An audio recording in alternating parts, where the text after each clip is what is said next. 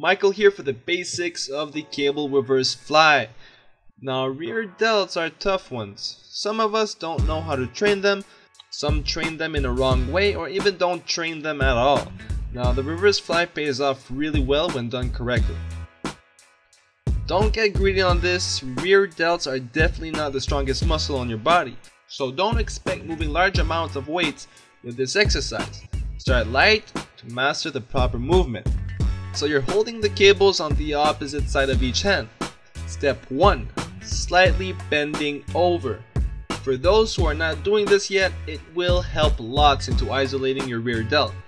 Keeping your back straight makes you contract your back at a certain point to move the weight. What you want is to contract the rear delt.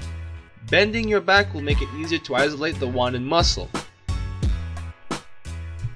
Now, the height of your arms is your next focus.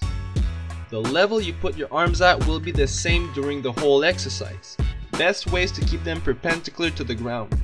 Too low will make you doing a rowing type of exercise, which will make you contract your back.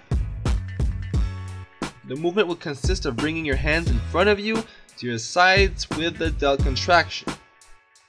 Now, you also want to avoid using your arms to move the weight. They will have to keep the same form. So keep your elbows slightly bent, just like the chest fly. But as the name says it, it's reversed. Quick tip, grip the cables with your palms facing the ground. This way it makes it easier to contract the rear delt instead of your back. Your range of motion is extremely simple. Bring the cables as far back as you can, but only with the contraction of your rear delt. Don't use your back to bring the cable further back.